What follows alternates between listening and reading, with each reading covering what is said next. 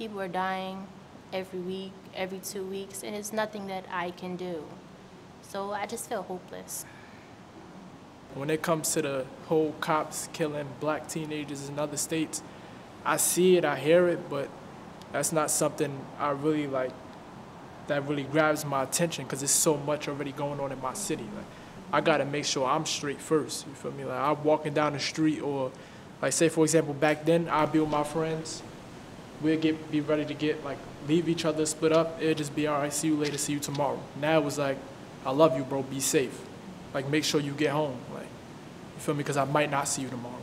Like, after everything that's going on, everybody's at war in my city, and it's like, it's too much going on. So it's like, that's all I'm focused on, surviving. There's a weariness in my soul that's just tired, right? It's just so tired, and I've only been on this earth 28 years, and I just can't imagine being this tired already. And I hear baby girl, and I've been waiting to hear baby girl all day, and she says she's hopeless, and baby girl is younger than me, and I know she's tired too. And I'm a social worker in the Bronx and Harlem, and so I have baby girls that look at me across the table and say, Miss Crawford, I'm tired, right? So I get it.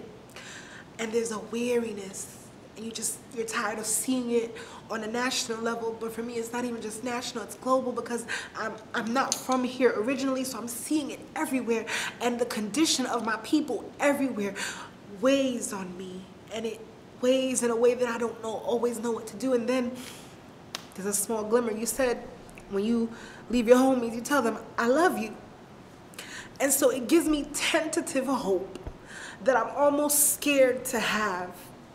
I'm almost scared to have the hope, because it's coming out of such not easy places. But something in your narrative has changed, where you tell your brothers that you love them. And my hope is that that love will carry. And my hope is that that love will move us forward. And so the climate is one that is equal parts weariness and tentative hope. But it's tentative. Like, I'm scared to have it.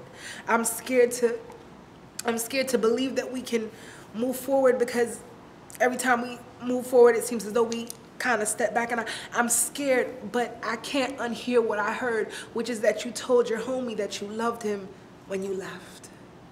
And God, I hope that that narrative changes, so that when you have children, and I'm going to believe that you will, when you have children, that they will turn to their homies and that they will say, I love you. And maybe, just maybe, the narrative will change from one of shame, from one of anger, and my people will learn to love themselves and love each other again. And though my hope is tentative, I have to hold on to it, so that the weariness will not outweigh my desire to live.